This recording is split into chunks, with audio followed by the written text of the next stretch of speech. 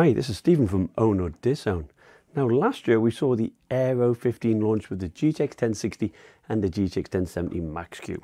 Now for the RTX release they decided to keep the same chassis but give us a couple of extra bonuses for free. We still have the all aluminium chassis build with the back held in place with torque screws. Speaker grills fired down from the front and air intakes are here. Now the back panel is light but it's still very rigid.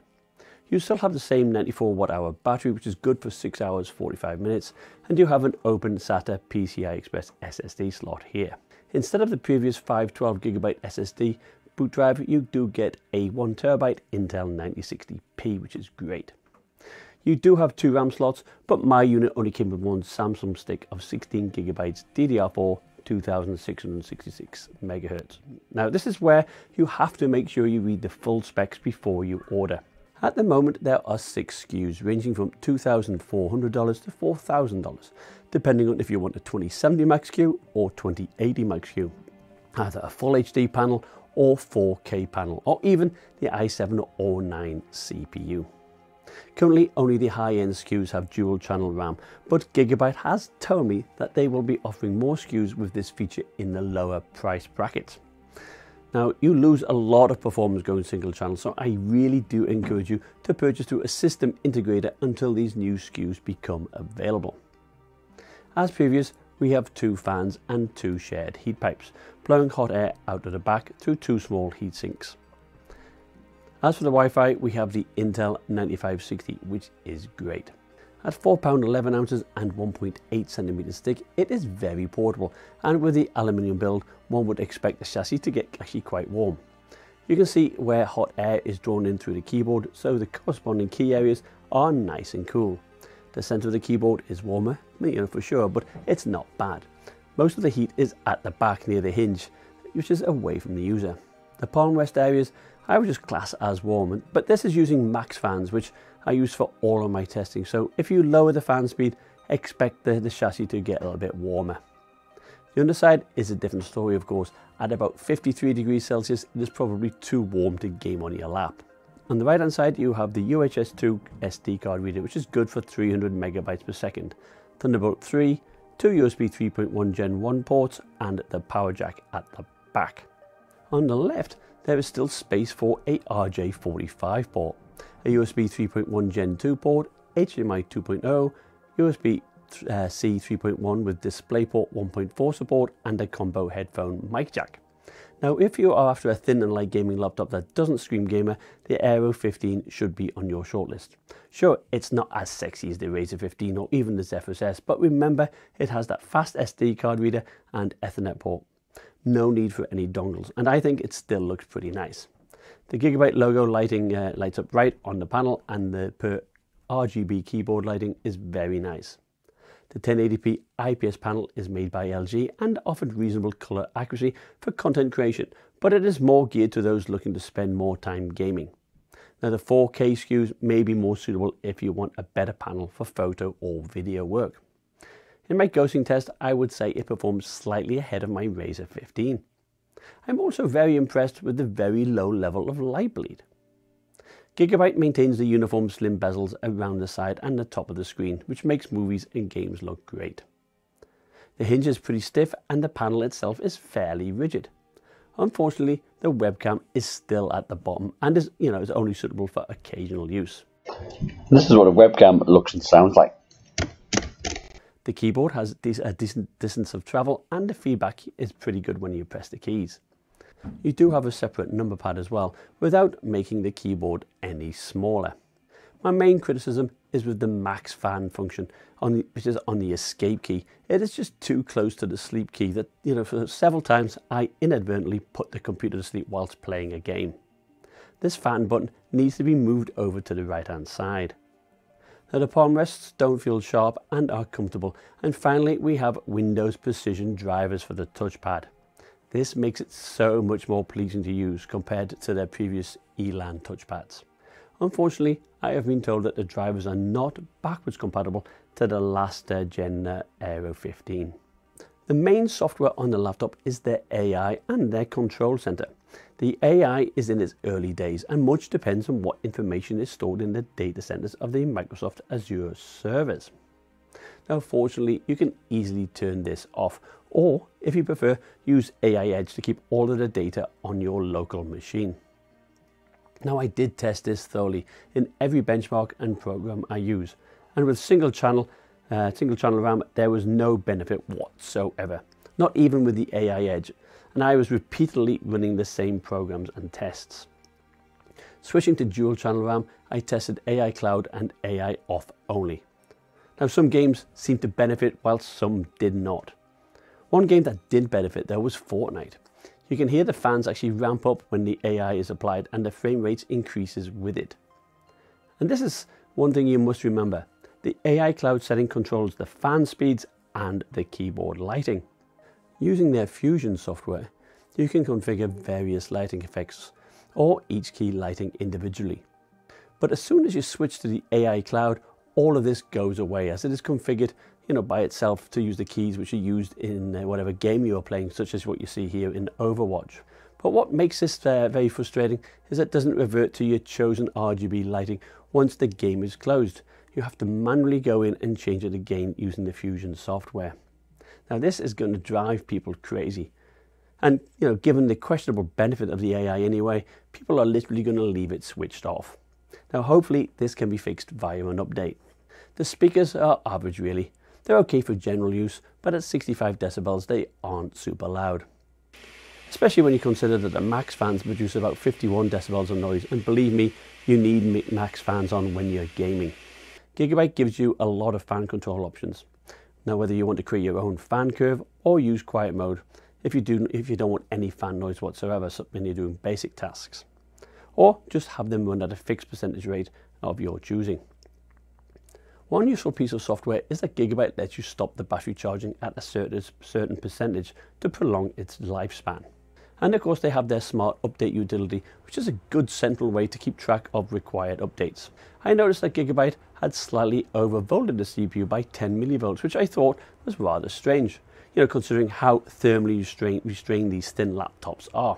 Its base multi-core Cinebench score was 1092 points, which is normal for this i7-8750H CPU. I never read too much into this as it's such a short test though. Once we run Heaven in the background and do repeated runs of Cinebench, it drops to 696 points. And this is about middle of the road. You can see here the settings I use for all of my overclock tests. I have the CPU undervolted by 120 millivolts and the clock speed set to 3500 megahertz. I use these settings to keep temperatures in check and to reduce the power throttle. Now, rerunning the Cinebench multitask test, we now get 738 points. Now, before I launch into my test results, let me explain what I have here. And by the way, I share this with you via a link in the description. So I have the games on the left hand side, and in fact all the applications. So there's quite a few games, Cinebench, Handbrake, some CPU tests, the vray benchmark. So here I have those, and this is all running dual channel, but not overclocked. And below it I have the same set for the CPU set for 3500 megahertz and a 125 millivolt actually undervolt.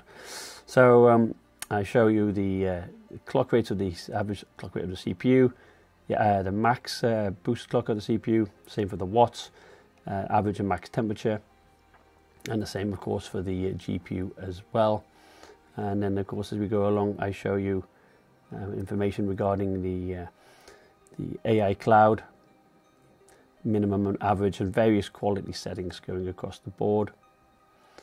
And then further to the right I actually even show you GTX 1070 Max Q rates there, so you can do a quick comparison yourself. And of course here we've got the CPU tests with the AI on and off. And of course I replicate most of the results the same again when we do the overclock. So we've got that here.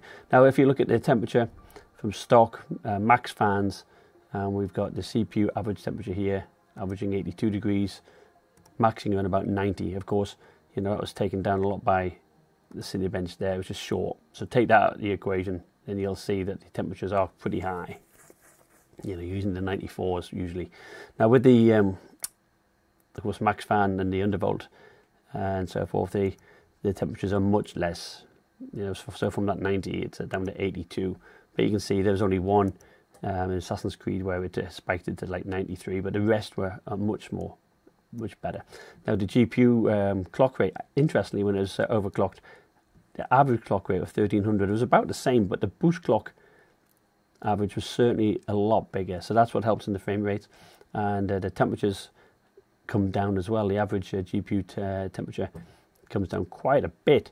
And also the max temperature comes down quite a bit too. And this is because that CPU underclock. So it's definitely worth doing.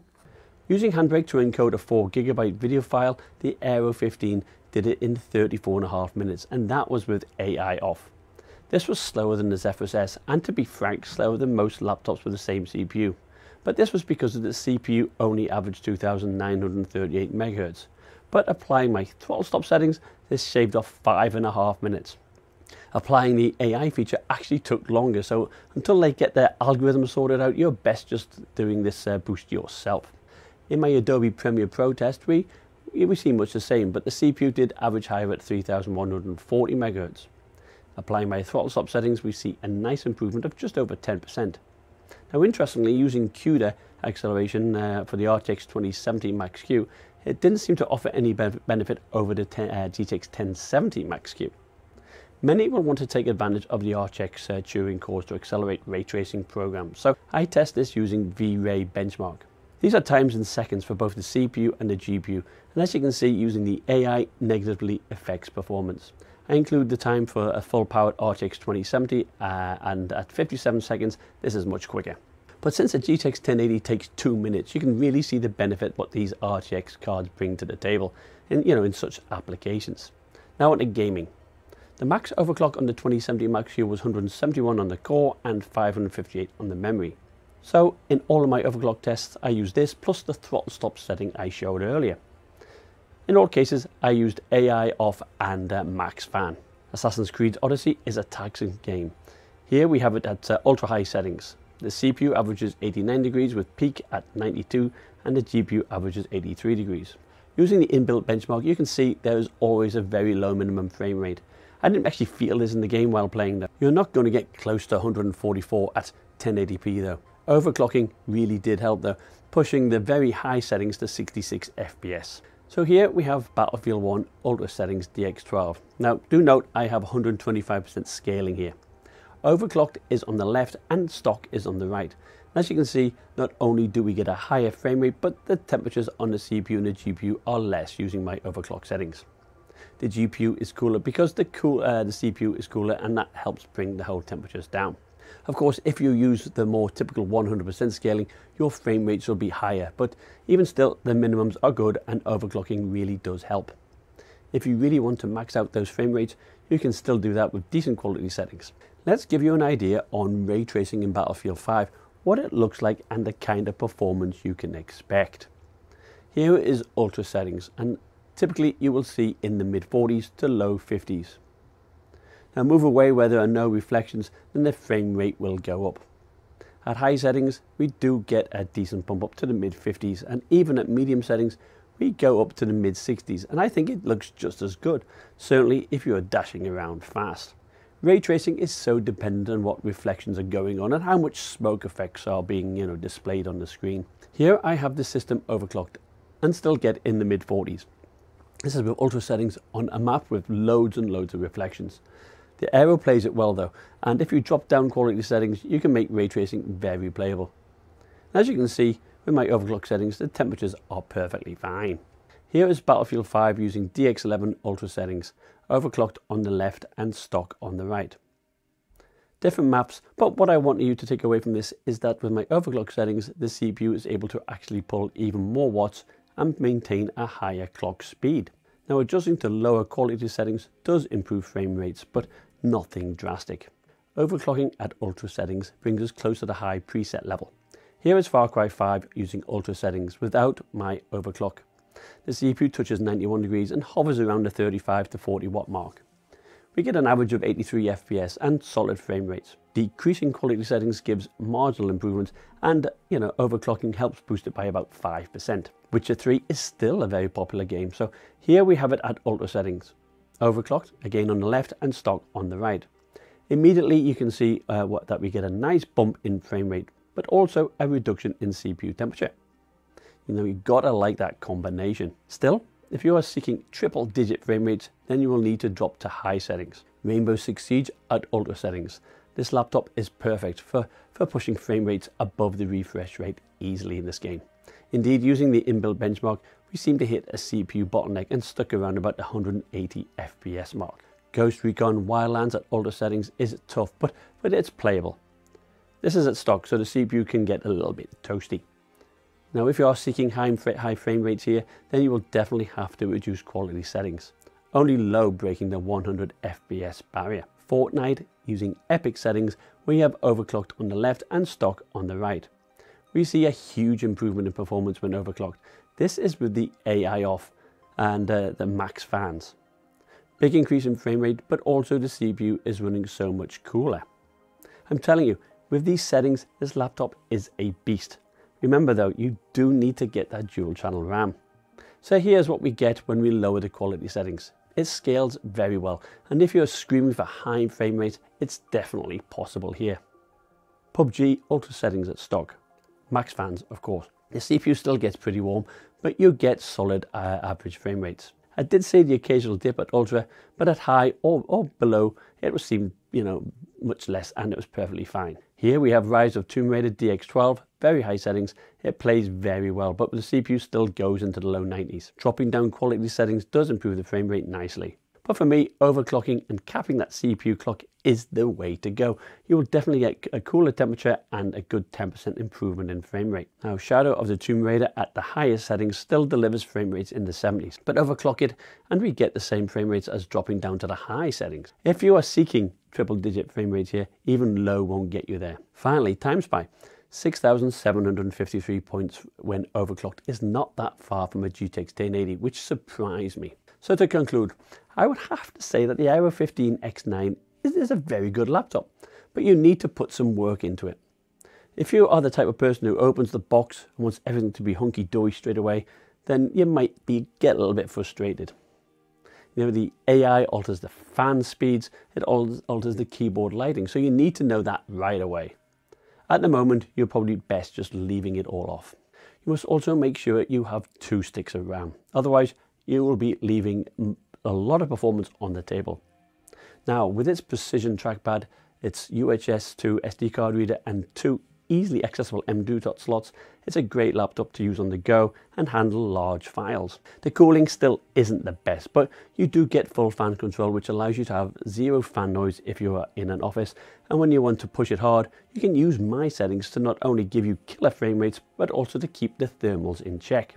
Now make sure to click that link in the description showing all of my test results, and if you are new to my channel, please be sure to subscribe. See you next time. Bye.